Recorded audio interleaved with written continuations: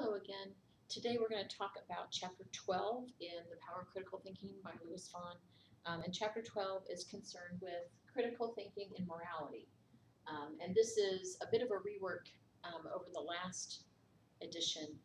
It's expanded a little bit, put some things back from the previous edition.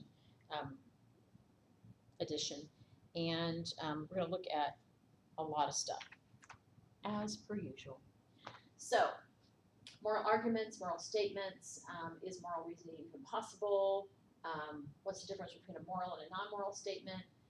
This one here, can't we all just get along, is going to be very crucial for your work in the exam at the end with our story. Moral premises, moral theories, considered moral judgments, counterexamples. That's interesting. Some things that are going on right now politically could benefit from some counterexamples. Evaluating moral theories, the moral criteria of adequacy, critiquing moral theories, relativism is in there, two important theories, traditional utilitarianism and Kantian ethics, with a little bit about moral dilemmas, and then lastly but not least, our coherent worldview. My goodness, please stop it, that would be bad. Okay. So this is your definition for your big word for this chapter, which is morality. Morality concerns beliefs about right and wrong, good and bad, and just and unjust. And that's on page 456. Review. A worldview is a philosophy of life, a set of beliefs and theories that helps us make sense of a wide range of issues in life. That's our definition. It also defines for us what exists, what should be, and what we can know. Okay. We probably don't have lists of things under those, but we do have lists of things under those, just kind of. Okay, when we're talking about a moral argument, we're talking about an argument that includes two moral statements and a descriptive or non-moral statement. The first one, the premise, is a general principle, okay? It's one of the examples in the book is we should never inflict pain on somebody else. Okay, spanking inflicts pain on a child. Therefore, we should not spank. Okay, so you have a moral statement, the should part, the descriptive, and then the moral statement at the end, the particular phenomenon. So let's get busy with this chapter. Put my eraser out of my way. So I have 4 pages of notes to walk through, and I'm going to try to really skip through some things, and you can read for yourself. I don't want to read the chapter to you, but there's a lot of good stuff in here.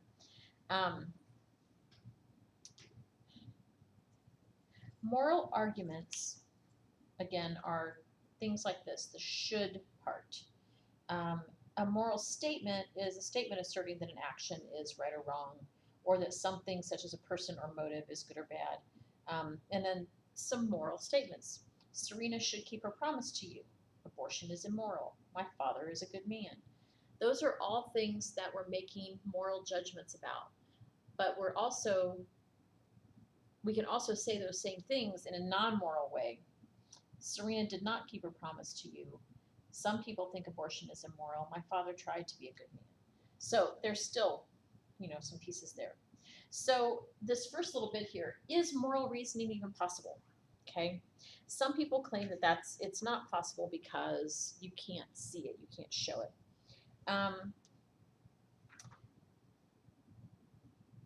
This view is a moral theory known as emotivism. Emotivism says that moral statements are just not the kinds of things that can be true or false. And remember, that's one of our criteria for a statement, is that we can show that it's either true or false. And so these should statements we have a hard time with, because we as a society don't have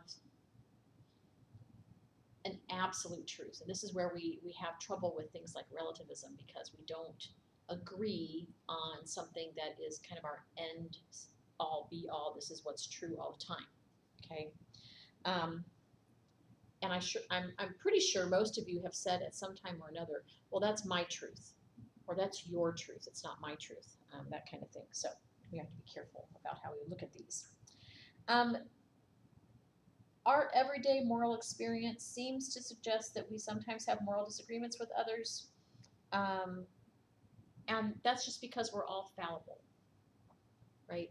We all make mistakes. We all get kind of couched into saying or doing things or agreeing with things that aren't perhaps really seriously true. And so we have to be careful. That's always my answer. You have to be careful.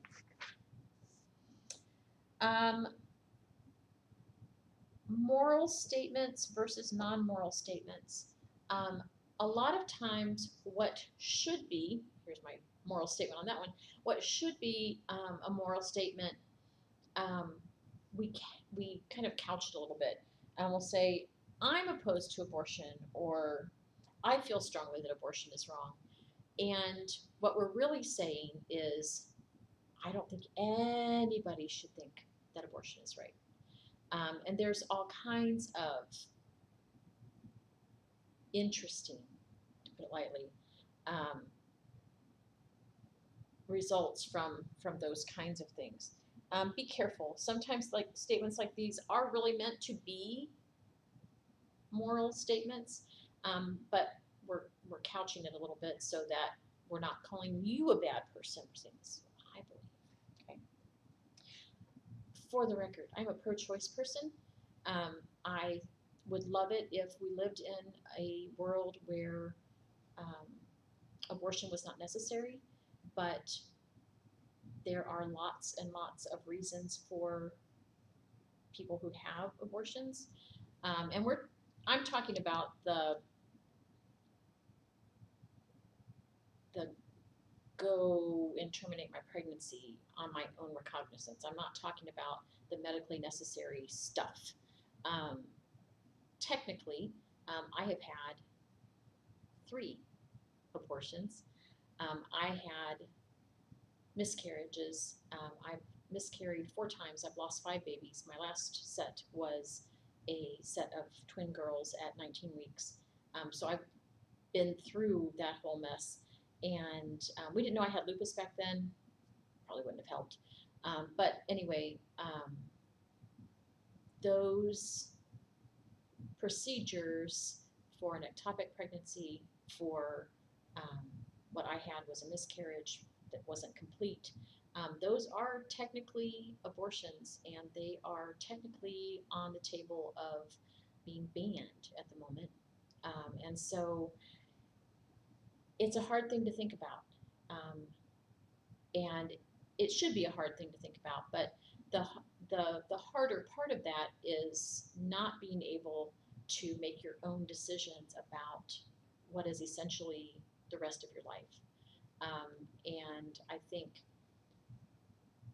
as a Christian, and for my other faithful folks, it's hard because on the one hand we know what's right and wrong. On the other hand, we know we live in a fallen world. So there's a lot of things when we think about moral judgments that are very important, not just for what we think in our heads, but what gets played out on a grand scale, countrywide, citywide, whatever. And I think we need to be very, very careful about how much of our own morality we push on somebody else. And like I said, I wish we lived in a perfect world where every pregnancy was chosen and wanted and excited and looked forward to, but we don't. And so I think we need to be more careful about how we, as a country, how we as people in general, talk about these things and legislate these things, and be careful that we're doing, as Christians especially, I'm going to probably get in all kinds of trouble for saying this in school, but as Christians, our first commandment, the greatest commandment, and Jesus said this himself, is to love. And love our neighbors, all of our neighbors, love God, love ourselves. and we have to be careful. I think there's a lot of blaming going on right now that doesn't need to, but when people are upset, that's what we tend to do. You should, okay? Think about what yourself, I should, and then kind of go from there. So, onward. To that end, on page 459, there's a further thought called Can't We All Just Get Along? And there are fewer moral disagreements than we might think. Mainly because most of us would say, yes, this list here is correct. Personal benefit, acknowledge the extent to which an action produces beneficial consequences for the individual in question. Principle of benevolence, help those in need. Principle of harm, basically do not harm others. And that's a tenet of every religious persuasion out there, except maybe, if you're a Satanist or something like that. But even that, onward. Do not harm others. Some traditions even say, okay, be careful, do not harm others, because anything you put out into the world comes back to you times 3. And that's pretty substantial, right?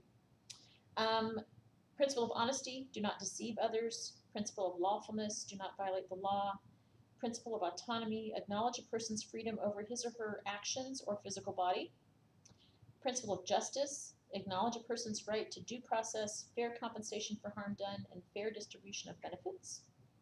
And then principle of rights, acknowledge a person's right to life, information, privacy, free expression, and safety.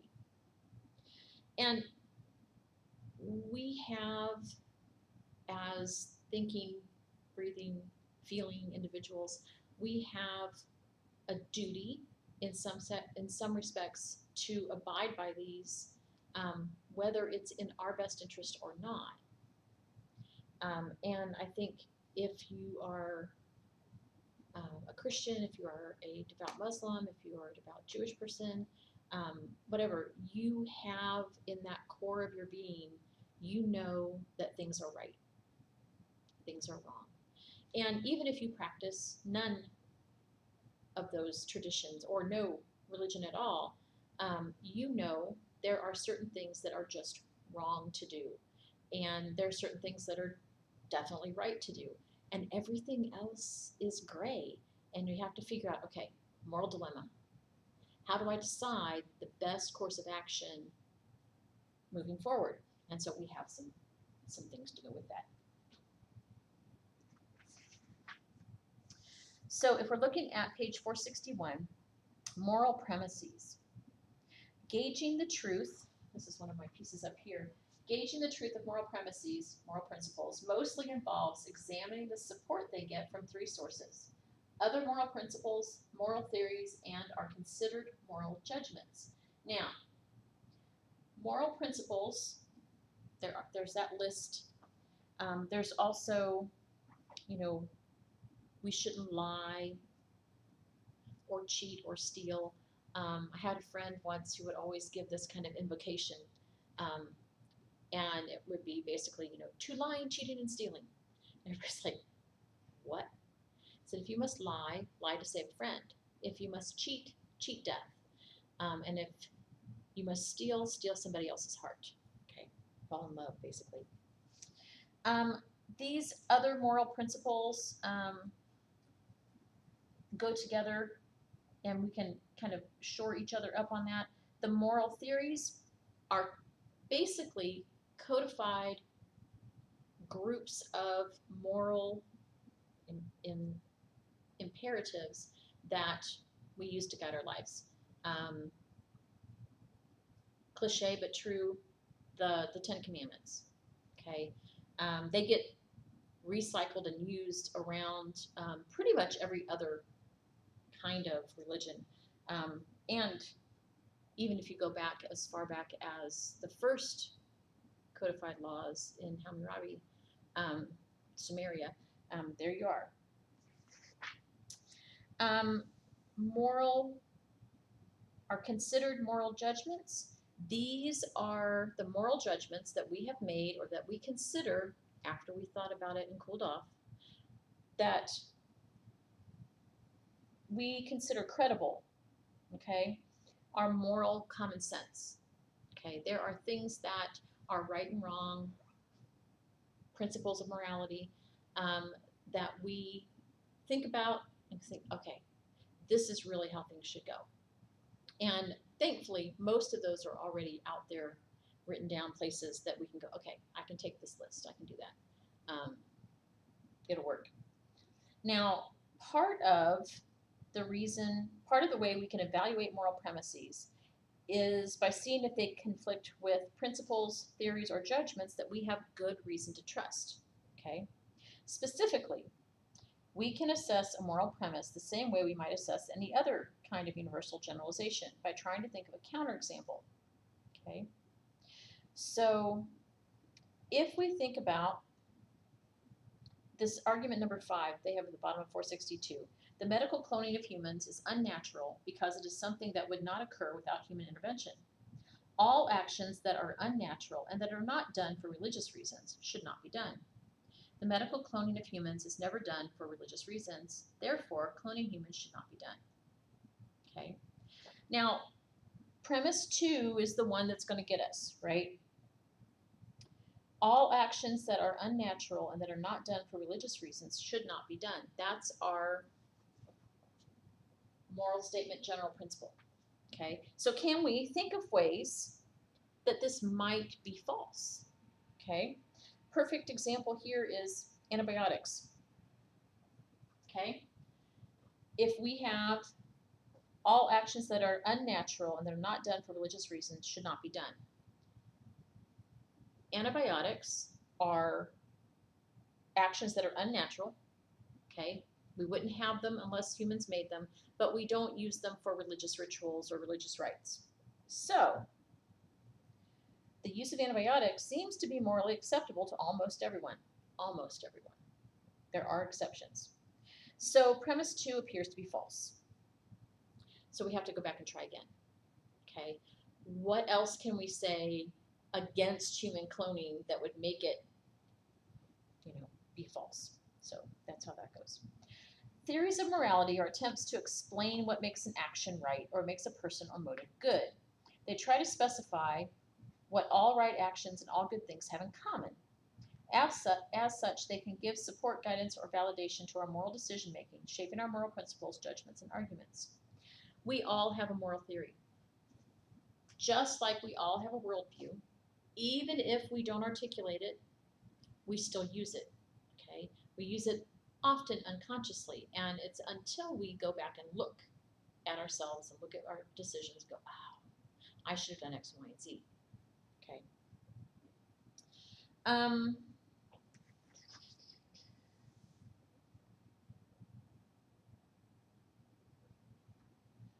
When we're going to evaluate a moral theory, we have to compare competing theories and use the criteria of adequacy to appraise their worth. So a lot of our moral theories are like scientific theories, right? We have this idea, we have this hypothesis, and we think that this particular action is right. And so we have to think about, okay, well, what makes an action right? And that's where the moral theories come in. Okay, the 2 that we're going to look at is traditional utilitarianism and Kantian ethics, mainly because they look at 2 different ways of getting at morality. Traditional utilitarianism, in a nutshell, is right actions are those that achieve the greatest happiness for the greatest number. The consequences are what matter. Okay? And this is one of the kind of background noise kind of morality features that walks around with us all the time. And you hear this all the time, right? Your point in life is to be happy, the pursuit of happiness, all of that kind of stuff. Don't worry, be happy. And we have this kind of, like I said, running around in the back of our minds all the time because it's so prevalent in our culture. Um, and you can imagine this is interesting. Okay, right actions are those that achieve the greatest happiness for the greatest number. Please, please, please read the examples and stuff in the book because it'll help you figure this out and see how pervasive it is. The other one that we're looking at is by Immanuel Kant, Kantian ethics, and you probably won't hear that particular terminology outside of a philosophy course, but it's out there all around. Morality is about conforming your actions to universal moral rules derived from reason and doing so for duty's sake alone. Okay, this is the dispassionate, um, follow the rules kind of thing. Now, the maxim here, this is an interesting way of looking at this. And Dr. Vaughn does an excellent job of kind of parsing things out and showing you things. But Kant believed that you should never do an action unless it would be a good idea for everybody to do that action all the time. Okay? So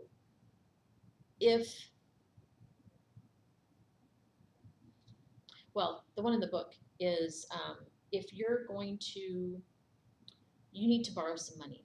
You have no intention of paying it back. You have no way to pay it back.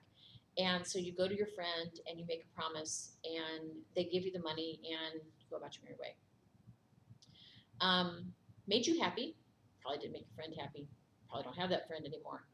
But your action is personally advantageous. But if everybody did that, then there would not be, we would not understand, we would never know the idea of keeping a promise. And so that's a horrible place to live. The other one is a plausible moral theory has to be consistent with the relevant background information, okay?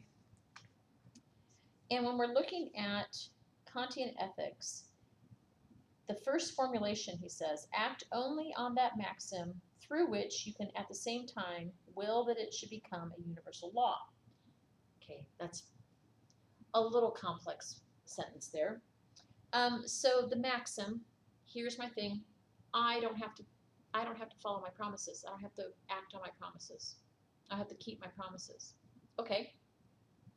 What happens if nobody keeps their promises? Ever, for anything. Imagine the mess our life would be in. Okay. Now we know in our current life, in our current world, lots of people break their promises, sometimes for good reasons, sometimes for not good reasons, and you know.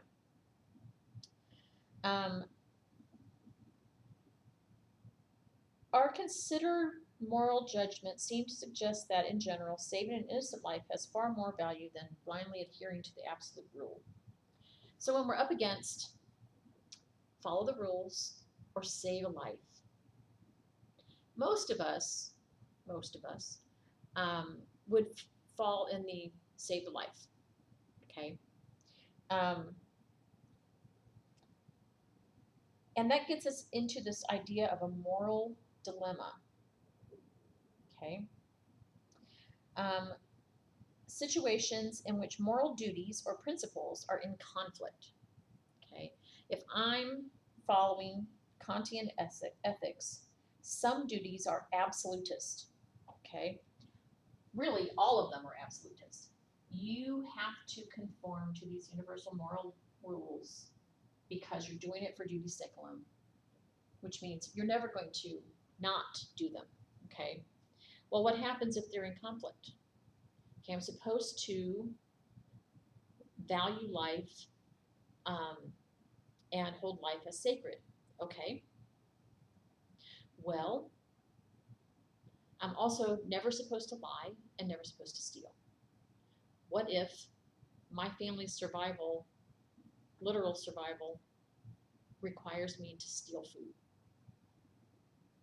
I'm frozen, I'm stuck, I can't ever do anything about it, right? Now, other theories like utilitarianism and a few others are a little more flexible. Okay, they're not absolutist. They have what is called prima facie principles, which means the rules apply unless exceptions are warranted.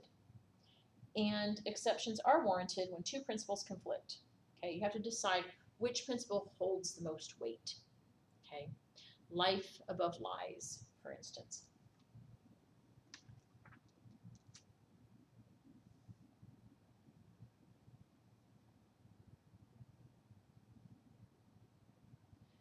And even though there is no hard and fast rule for making this work, we have guidance, right? It's the same thing as in our COA for everything else, right? Is look at what you have here and do your best. The moral criteria of adequacy, page 467. If we're evaluating a moral code or a moral statement, moral argument, has to be consistent with our considered moral judgments, things that we already know are true. Okay? Consistency with our experience of the moral life. Now we know we live a moral life, however you want to go around that. Our morality is built on compromise, whether you want to think that way or not. And so when we think about how we go about the moral life, we make moral decisions. We disagree about morality with other folks. And sometimes we act immorally. These are all part of the moral life. When we act immorally, a lot of times we have to go back and apologize and make restitution and reconciliation, and then we go on and we try to do better. And the last one is workability in real world situations. Okay, and this is my hardest one. I think we should love first and worry about the rest later. And I practice this in my own life, and sometimes it gets me in deep caca. But on the other hand, I can see where in a perfect world, and that's my qualification, right?